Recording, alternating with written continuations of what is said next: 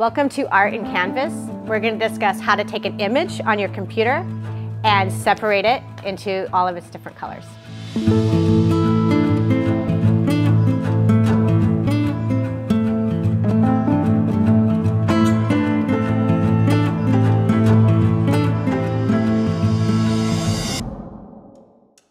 Logos are really made to be printed. If you create a logo or you have an idea and it sits in your brain or it sits in a file on your computer, it's not a mode of communication. But once you print it, it's communicating what you want to the world. And you communicate with words, right? With text. You communicate with color.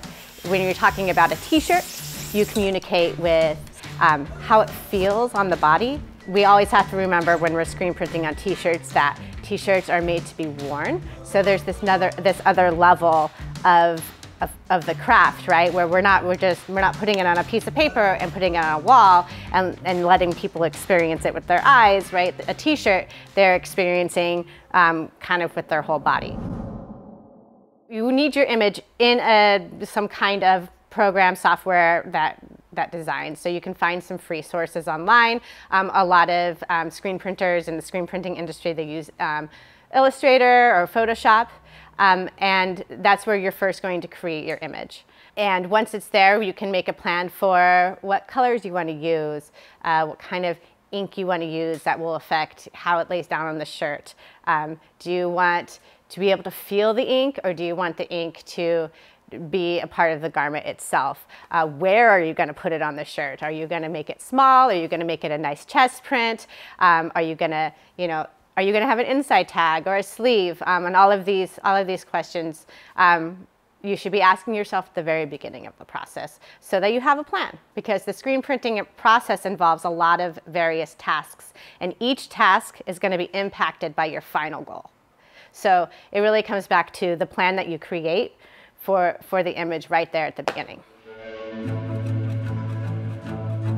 So in screen printing, we're going to take an image and we're going to basically break it down. We're going to deconstruct it into all of its separate colors. Each one of those colors, we're going to translate into a screen or a stencil.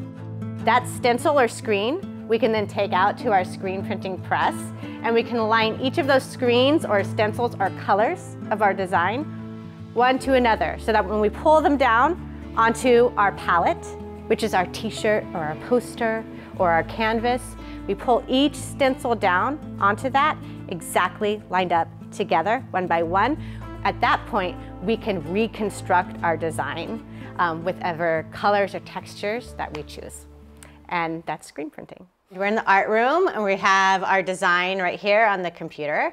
And it's 3-color design, and we're going to separate it into individual colors to print out onto our films to take into the darkroom. So now let's take a look at our design. We have a 3-color image here, so I'm going to scroll over there, that we're going to print today. It was a raster image that we have vectorized and placed into Illustrator, because that's my design program of choice. And we're just going to separate it into its 3 colors and put it on our template, so we have our registration marks around it, and then we'll be good to go. I've put each color already on its own layer over here. So as you can see on our middle artboard here, if I click away these 2 colors, I have just the pink here on the artboard, get lost. And then up here, I've also added at the top our color code. So this is Pantone number 2030 coded color, and that's the color code for this screen. This we could also say, here we could also just say pink or blue or black or whatever this color is going to be. In this case it's pink. We could also just put pink there if that's your color. So to print this film, we would just click on that channel, that layer that this first color is on. We have this is for Allmade. We have the date, we have front chest, and maybe any other information about where we're going to put it on the shirt.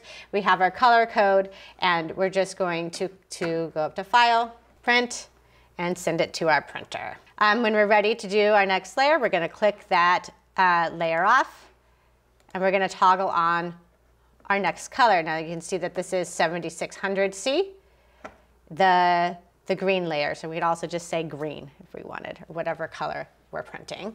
And we're going to send that to the printer. Then once we're done with that, toggle that off. Toggle our third and last color on, and it is 3248C, and it is our brown. And you could also send that to the printer.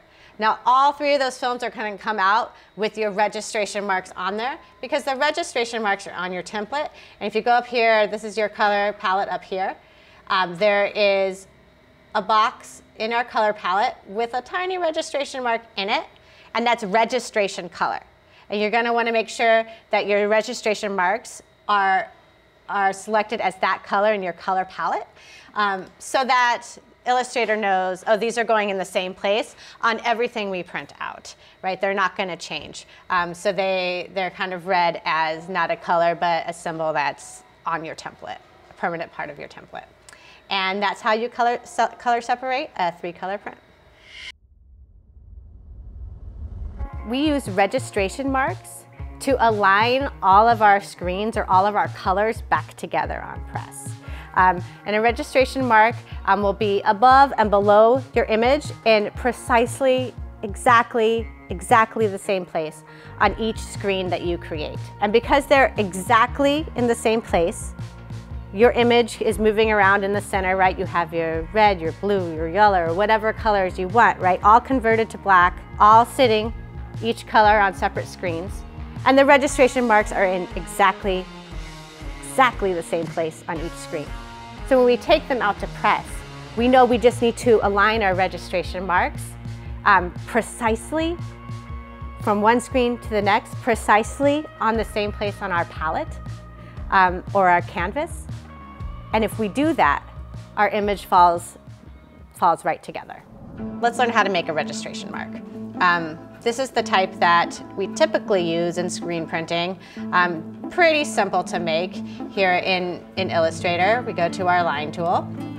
We're going to make a vertical line about 1/2 inch, like so. And then we're going to center that. And now we're going to make a horizontal line, also 1/2 inch, just to kind of cross it here.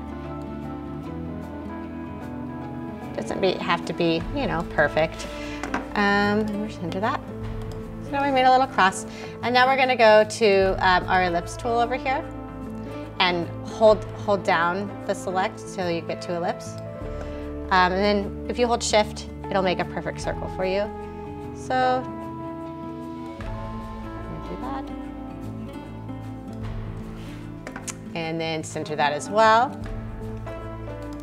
And now we have a registration mark. We're going to select the whole thing by drawing this box around it. And then we're going to group together. The keystroke for that is Command-G. And now you have your registration mark that you can kind of move around. As you can see on this template, we have them centered, both at the top and the bottom of the artboard. And then we also have 4 around the edges of this artboard here. So films are sometimes out of the screen printing world are called transparencies, and they're basically an absolutely clear piece of paper or plastic. And you can put them in a printer and just print them out one by one. Each color is going to be in your design is going to be converted to black, and not just a little bit black, a very opaque black. And we're going to take each color and print it separately on its own film. So we're going to take that film with one color of your design, converted to absolute black, and we're going to use it to block light from hitting emulsion. So that's why it needs to be very, very opaque black, because we're gonna not just like shine a little light on it, we're gonna like blast it with light, and it needs to be dark enough and thick enough to block all of that light from hitting the emulsion on our screen. And we're going to use the exposure of emulsion and the water solubility of emulsion to create a stencil that we can push whatever color we want to through with ink when we make our image on press. Okay, so here we are at our film printer. The film just printed out. Here it is. As you can see, registration marks are right where they should be. From our template, we have our first color, our color code, and all the info that we wrote on there. This is an Epson inkjet printer. You want to make sure that you're using an inkjet printer, although it doesn't have to be this nice. This is a nice one. This one prints on a roll, but they do come with just printing sheets of film too. Typically they're like 13 by 19 is your smallest size there. You can even get, as you go along, you're going to be burning through black cartridges to get this nice opacity. So you can even get ink systems where you can switch all your color cartridges over to black as you move along. So those options are available. If you're not ready to buy a printer yet, you can get films printed for you at like paper printing shops. Just make sure that you get a nice opaque black and you'll be good to go.